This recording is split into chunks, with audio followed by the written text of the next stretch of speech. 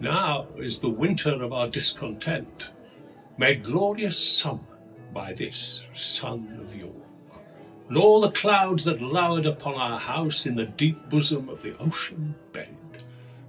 Now are our brows bound with victorious wreaths, our bruised arms hung up for monuments, our stern alarums changed to merry meetings, our dreadful marches to delightful measures. Grim-visaged war hath smoothed his wrinkled front, and now, instead of mounting barbed steeds to fright the souls of fearful adversaries, he capers nimbly in a lady's chamber to the lascivious pleasing of a lute. But I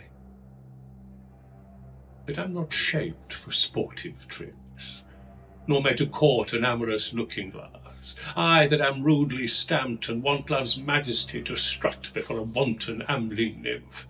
I that am curtailed of this fair proportion, cheated of feature by dissembling nature, deformed, unfinished, sent before my time into this breathing world scarce half made up, and that so lamely and unfashionable that dogs bark at me as I halt by them. Why, I, in this weak, piping time of peace, have no delight to pass away the time. No, unless to spy my shadow in the sun and descant on mine own deformity.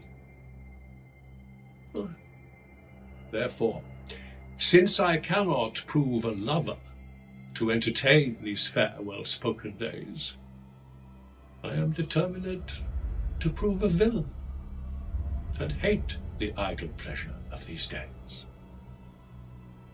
Why, I can smile and murder whilst I smile, wet my cheeks with artificial tears, and frame my face to all occasions. I can add colours to the chameleon, and teach the murderous Machiavel to school.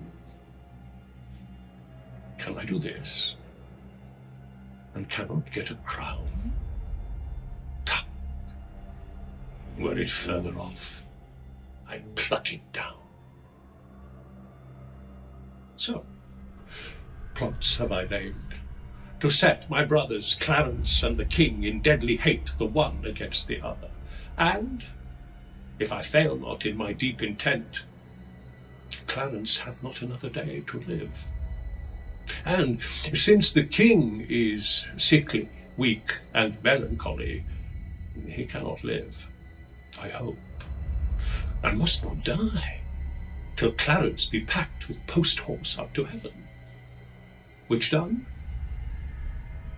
God take King Edward to his mercy, and leave the world for me to bustle in.